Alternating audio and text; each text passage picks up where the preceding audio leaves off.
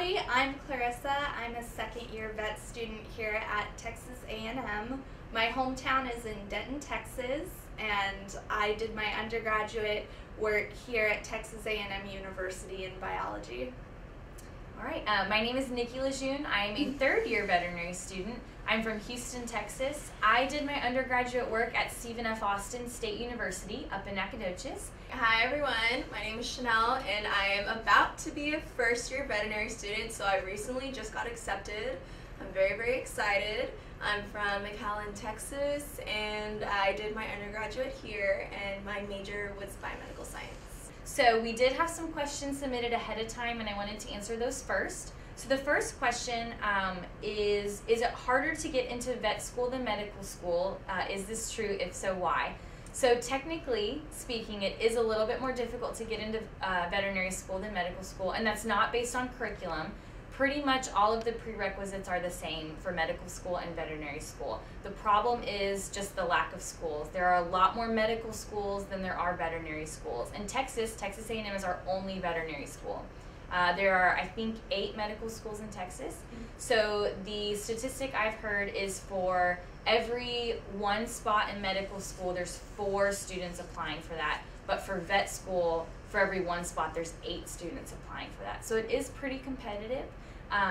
So that's why we wanted to do this, so you guys can have the most competitive application you can possibly have. Our next question, does volunteer work at a vet clinic or hospital increase your chances of being accepted? And the answer to this is yes.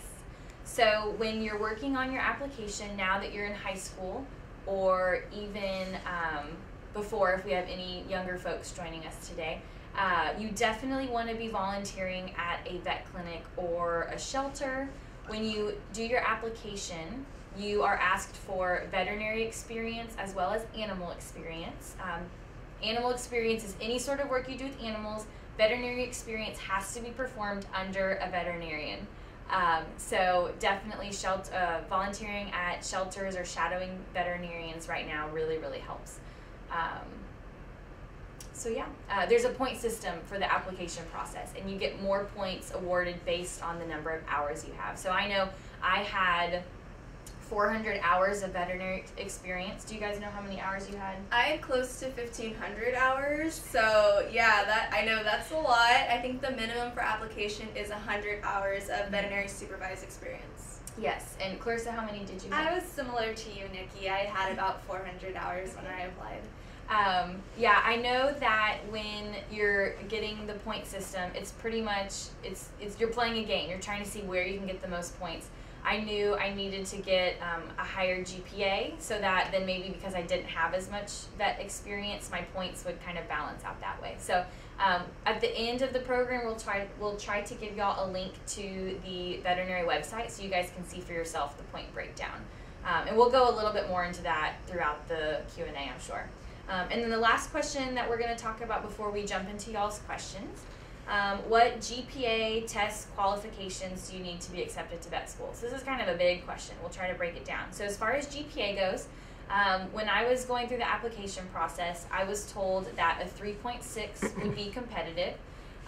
When I started school, I started with a 4.0, and I gradually made my way down to a 3.6. What did you ladies have?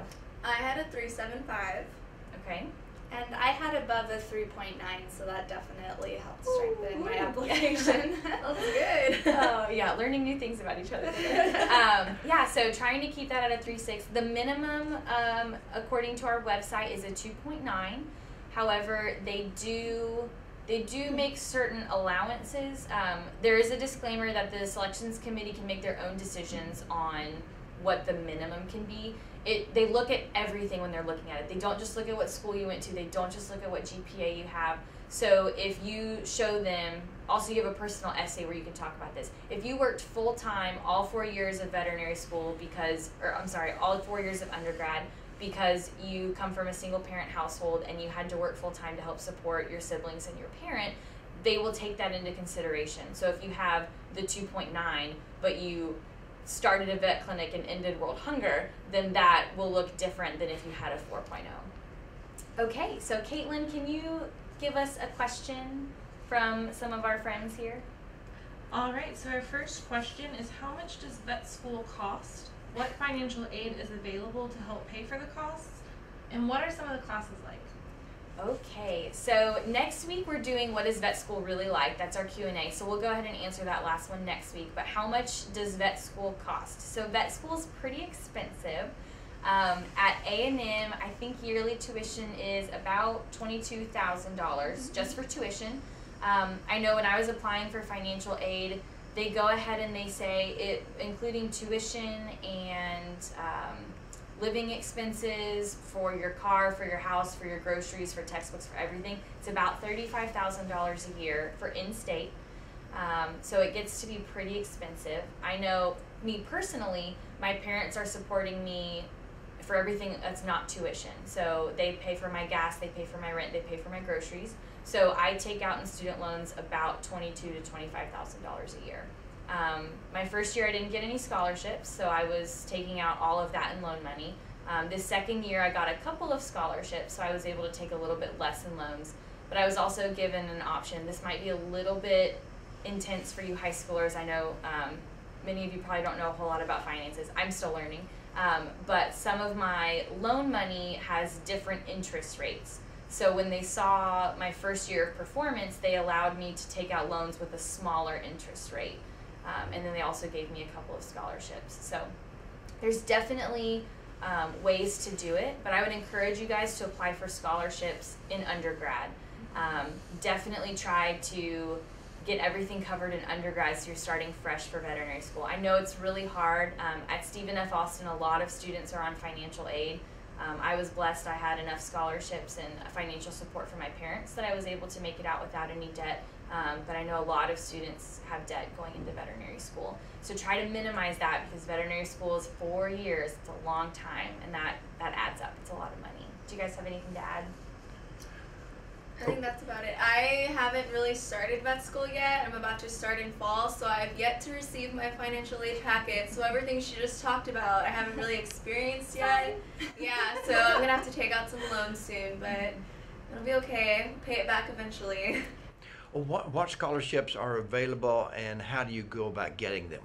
So for undergrad, just in general, I know a lot of universities have one scholarship application you fill out for the whole university.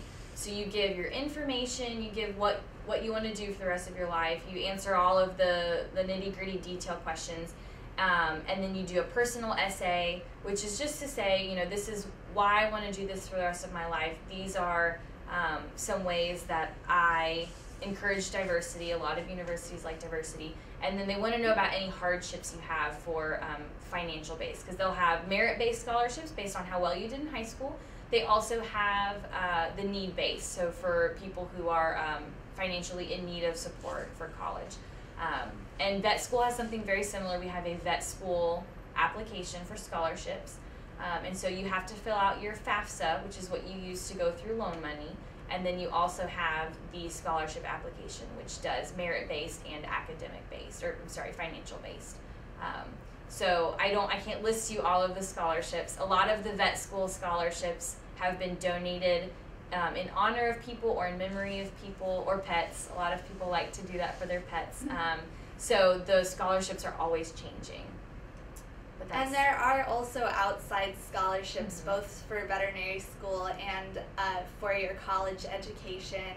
And obviously I can't list all of those either, but I'll just let you know about one that I received as an undergraduate that covered the whole cost of my college education. So I was able to go into vet school not having to have spent any money on my college education.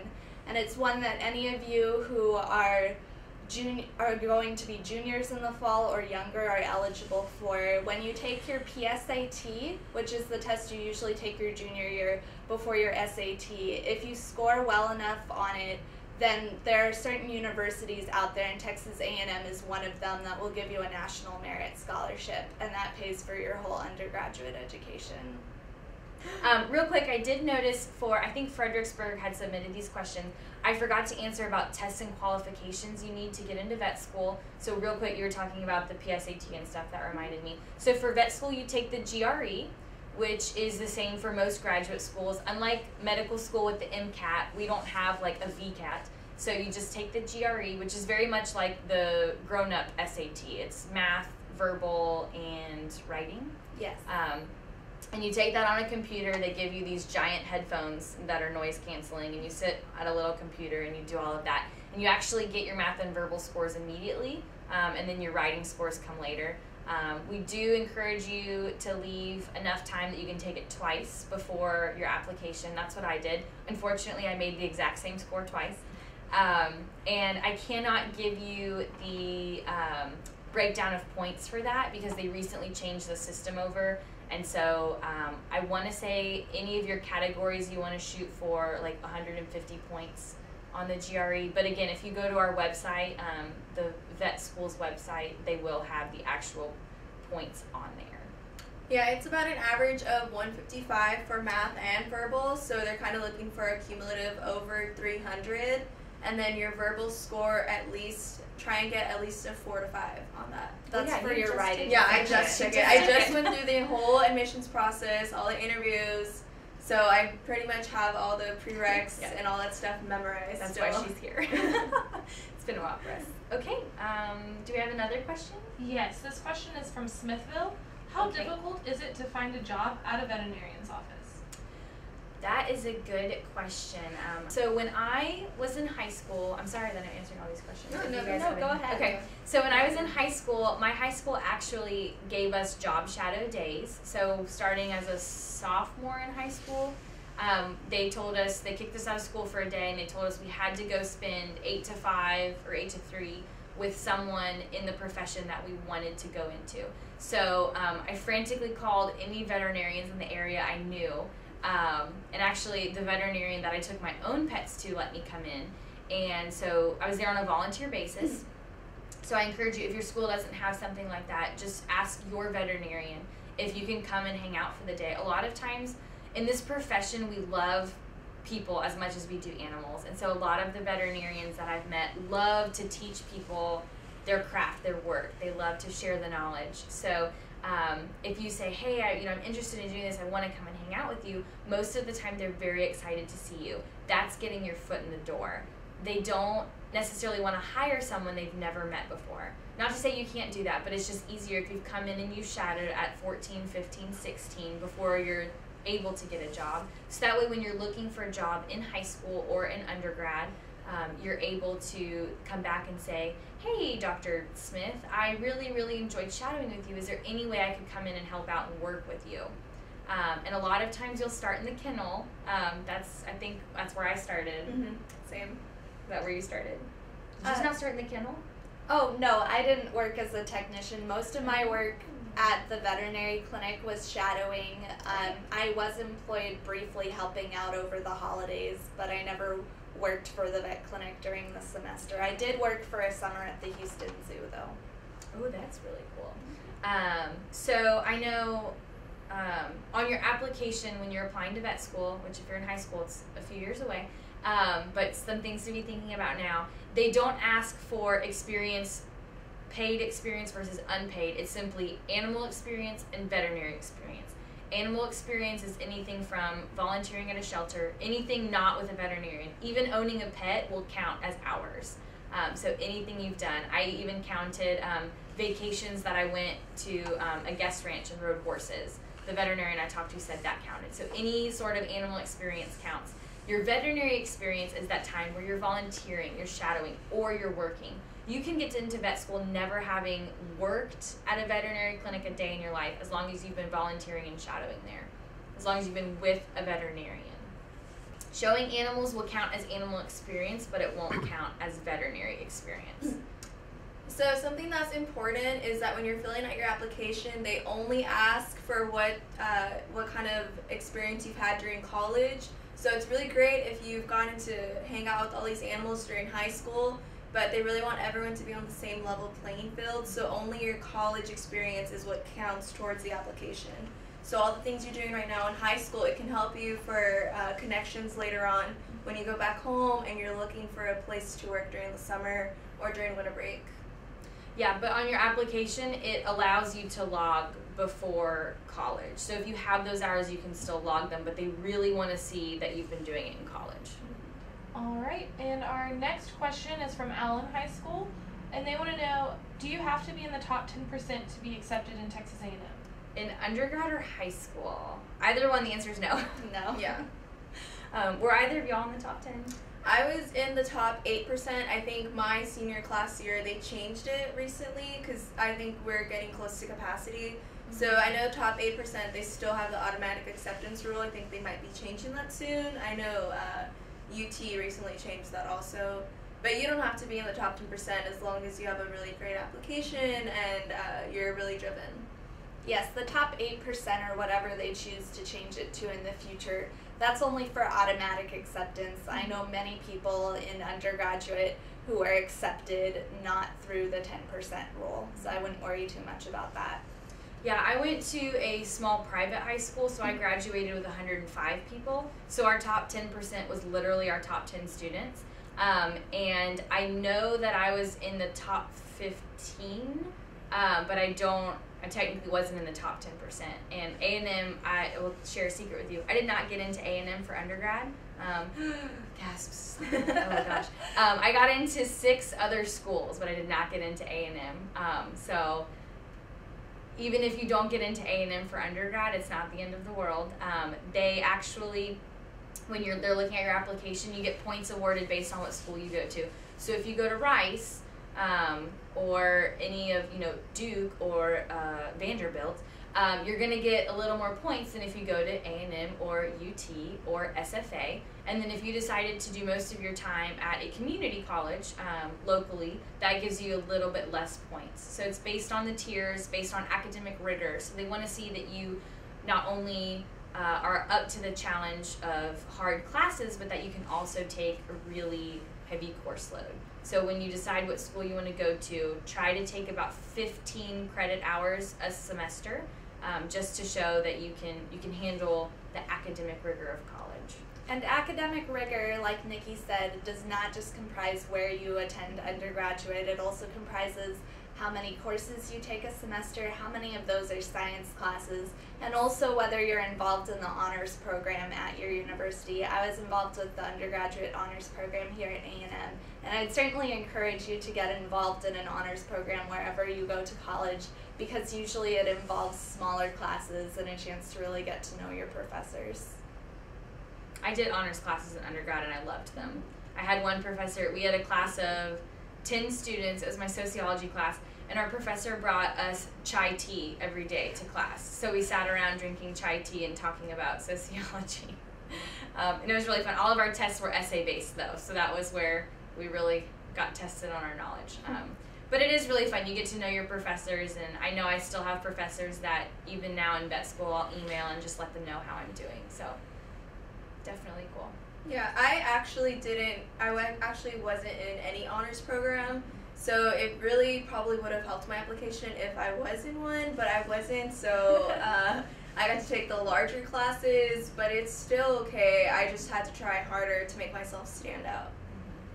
How about leadership ability and experience? Oh, they love leadership. Do you guys want to talk about what you did in undergrad? Okay, when I was an undergraduate, I was involved in Pre-Vet Society, Aggie Orientation Leader Program, which if you guys come to A&M and you go through your new student conference, which is basically orientation before your first week, I was the one that kind of ran that. Really awesome, I know. But those were the main 2 programs that I kind of did throughout my entire collegiate career, but I also held 2 different jobs. So some of the times I wouldn't have time just to do activities, but a part of the application is a leadership, like there's a specific tab asking about your leadership experience. So if you can kind of get involved with something and stick with it throughout your entire college career, it shows that if you care about something, you're going to be passionate about it and you're going to stick with it. Yeah, I know for me in undergrad, we didn't have like a pre-vet society, so I joined our medical student association. And so we had veterinary students, medical students, dental students, PT students, optometry students, any medical profession was welcome. And I did that. I was just a member of that, I think all 4 years. And then I was also a member of our collegiate FFA. They sort of just needed me to help, so I did, and I had time. Because I didn't do FFA in high school, which I really wish I had, because I would have had a little more animal experience with livestock, which I really had none going into college. And then I joined an organization at SFA called the Traditions Council, which I'm sure is pretty similar to the one here at A&M. But we did a lot of things around the school all year, and I was a member for a year, and then I was their member relations officer, and then I was also the vice president. So those were sort of my leadership roles. I was also an ag ambassador. I was an animal science major at SFA, and so we had showcase Saturdays where prospective students would come to SFA and look at all the different colleges, and they would get to talk to students in those colleges, and so I got to represent the College of Agriculture, and I loved it. So Chanel and Nikki have both talked about leadership in organizations that had to do with veterinary medicine or agriculture. Unfortunately, I wasn't involved in any sort of pre-vet society or FFA during undergrad, but I did pursue my other interest. I play violin, so I was president of the orchestra club for a couple years. That's really cool. In undergrad, and I also played with a couple other orchestras while I was here because music's something I still am very passionate about. Yeah, real quick, playing off of that, when I was going through the application process, I was told by a friend of mine who had just graduated from vet school, what are some really major points, and she said, try to keep a 3.6 GPA to be competitive. She said, try to stay in about 2 organizations, one that's veterinary related and one that's not veterinary related. That way they can see, not only are you committed to the veterinary profession, but you also have your own interests. So like Clarissa, who really loves music, that's why I joined the Traditions Council, because I'm very nostalgic. I love tradition, and so I did that. And then just to keep shadowing. So even though I didn't have time to work for a veterinarian during the school year, I still shadowed someone. All right, so we have another question from Allen High School. Okay. How can the CVA Level 1 certification help with acceptance into vet school? So I believe the CVA is the Certified Vet Assistant. Do you Yeah, that's what it is. Okay, I cool. didn't think so. That scared me at first. I went, Sure. oh, I don't know what that means. Yeah, so the Certified Vet Assistant, that will help in the sense that you will get some really good experience at a vet clinic. It will also help you probably get jobs at vet clinics, but there's not really a box on your application to check, like, oh, I'm a CVA certified student. So it probably wouldn't hurt your application. It'll also help in just life skills in general, just working at a vet clinic. But there are no points awarded for the CVA or anything like that. Experience. Yeah, it will really help with your experience. It'll allow you to do some really cool things, work with your veterinarian. So just that, it'll just help you log more vet hours, which you do get points for on your application. All right, and then our next question is from Victoria. When you're going through the college application process, do they look at your grades all through high school or just your GPA? As far as your grades go, they do not look at your high school grades. They ask what high school you went to. I think that's more just to see where you came from, but it does not affect your application, only your college grades. I actually did better in college than I did in high school. I never made a 4.0 in high school, and I made a 4.0 2 semesters in undergrad. I did have to make some sacrifices for sure. It wasn't easy. But that's kind of what you learn when you're in college. You learn what's really important to you and what's not so important to you. And I knew that I wanted to do this. I knew I wanted to go to vet school, so I was willing to make the sacrifices. I loved football games. I tried to go to every football game I could go to, but I had to leave a couple early so I could go home and study. So long story longer. Your high school grades do not count towards your vet school application. They only look at your college grades. Caitlin, what's the question about if they're considered for veterinary school or for college, undergraduate college? I believe it was for undergraduate college. Oh, then that didn't answer your question at all.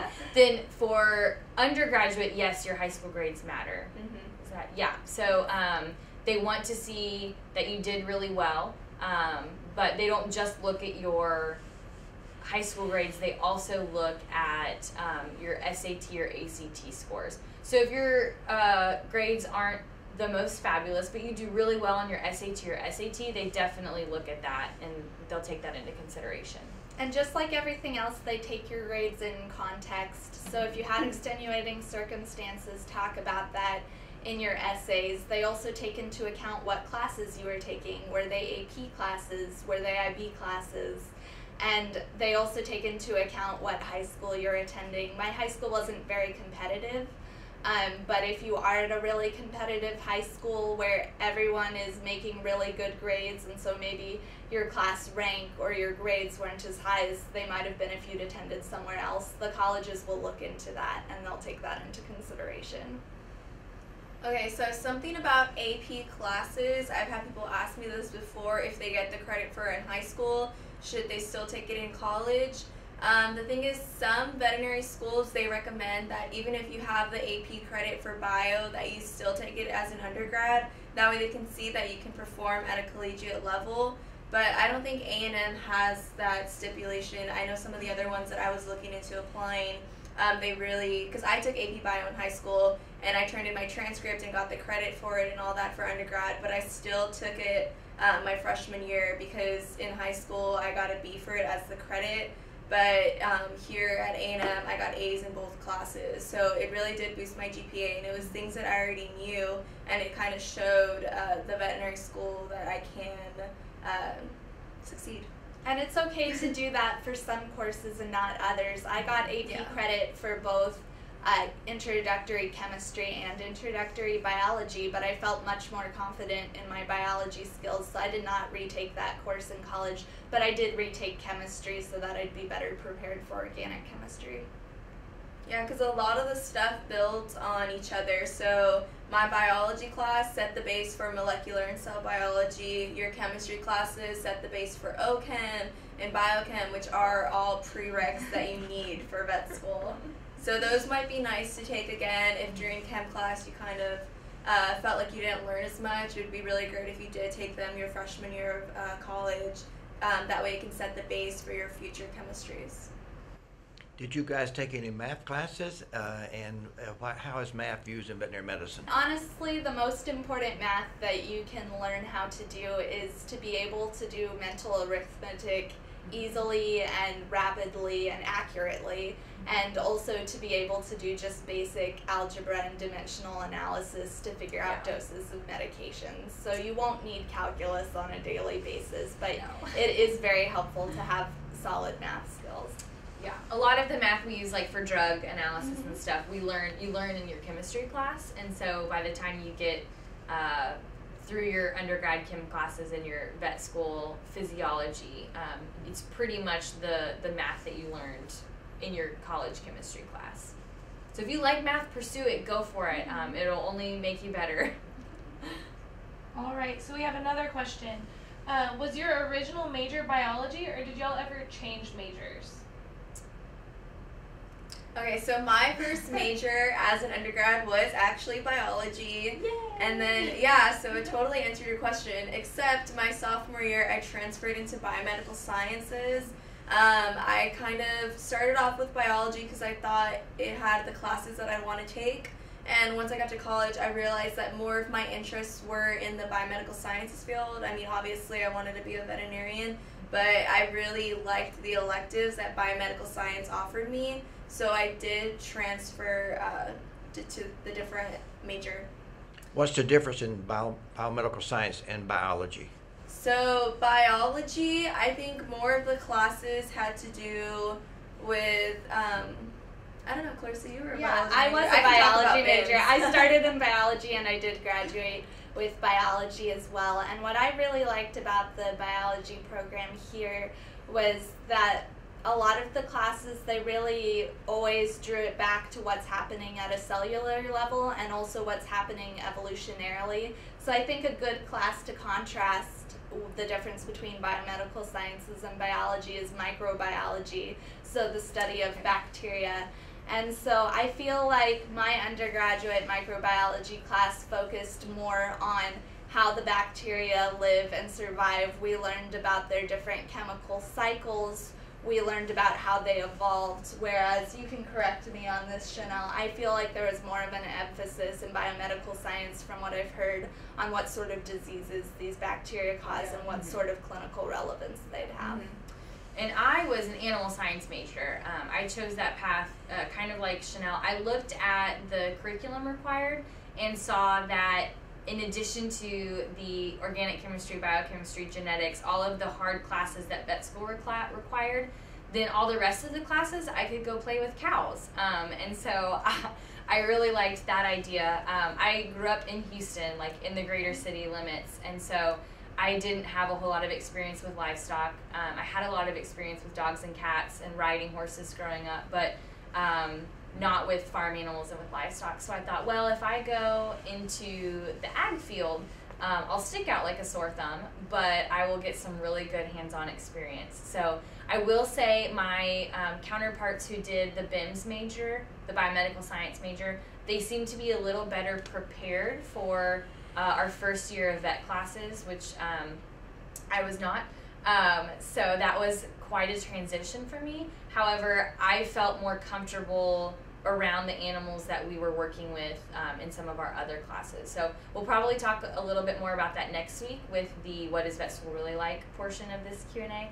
But I felt for me and for my application process, agriculture, animal science was best suited for me. So that's why I did that. And I did not change my major because I loved it. It was awesome.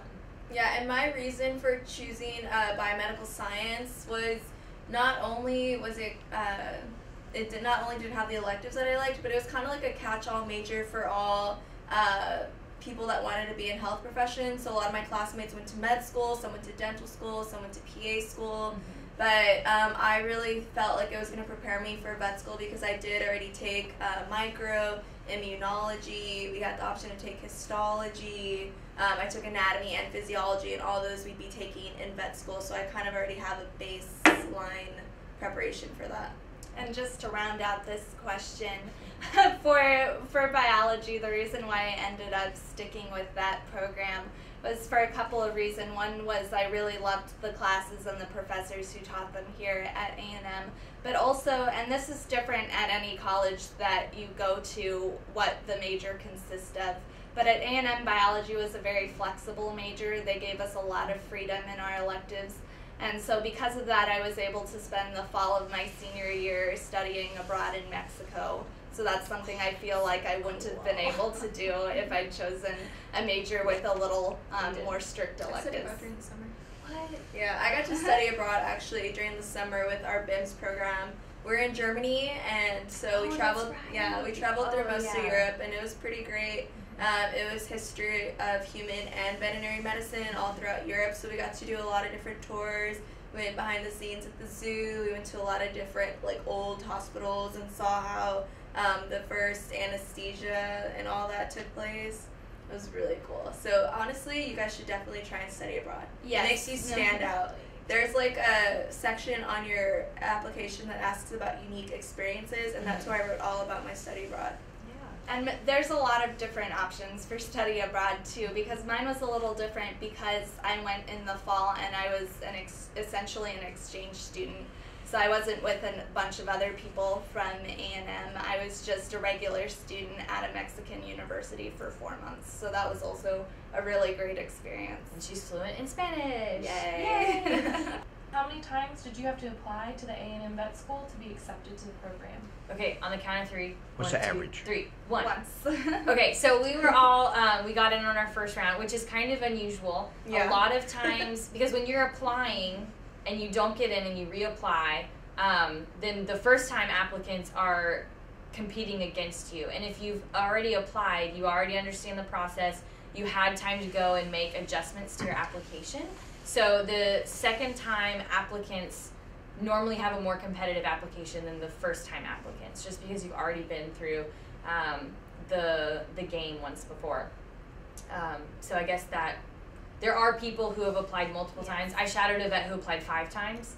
I don't know of anybody in my class that applied more than twice. I don't think y'all have any. We have one girl that I You know have someone that 3. got in on her 3rd try. Okay, yeah, and then Caitlin was saying there was someone who she's on her 3rd try. We also have a student in my class who actually failed out his first year and is now back.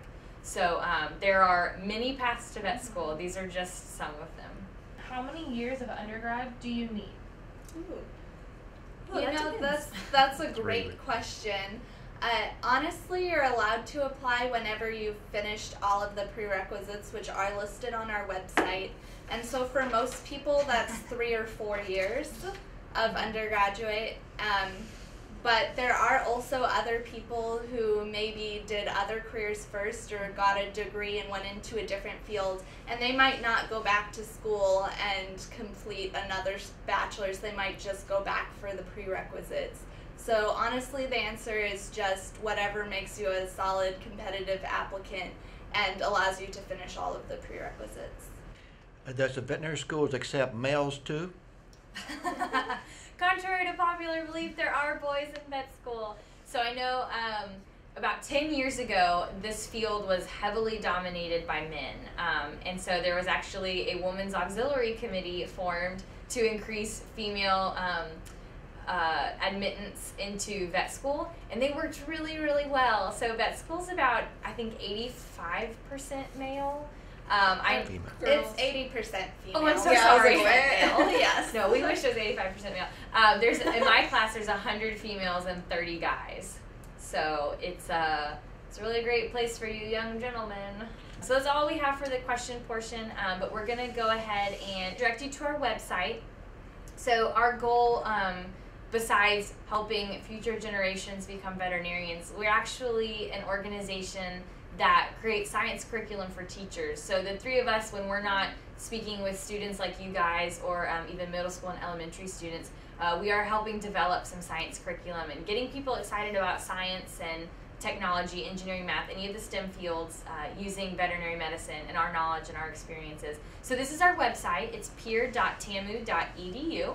And if you look, most of it's going to be for teacher resources. For those of you ag students, we actually have some really cool ag resources over there towards your right, the ag science lesson. Right now we have the videos tab pulled down. And if you look third from the bottom, it says interviews. So at those interviews, when you highlight that with your mouse, it's going to pull out another drop-down menu. And you'll see there's a section that says vet students. All of those vet student interviews talk a little bit about more individuals' paths to vet school. So if you're thinking, man, these 3 girls sound like they didn't really have a crazy roundabout way of getting into vet school, we do have some students that have some very interesting ways that they got into vet school. So if you want to look at some more students, and it also mentions what they're interested in, because there are a lot of different fields of veterinary medicine. We actually do have a tour of the vet school, so it's a little virtual tour. If you are super interested and you have a bunch of friends at your school that are interested in vet school, we do have group tours. Clarissa actually helps with that. And so you go to the Texas A&M website and you can actually schedule a tour, and it's really awesome. We have a few more minutes, so we just kind of wanted to end with what other careers exist in veterinary medicine besides operating a vet clinic. So we actually have a presentation that we present at schools that is called Careers in Veterinary Medicine. So Clarissa, do you kind of want to kick us off with that? Sure. So even as a veterinarian, there's lots of options beyond just working in a veterinary clinic. There are veterinarians involved in designing research projects to help with animal health or human health.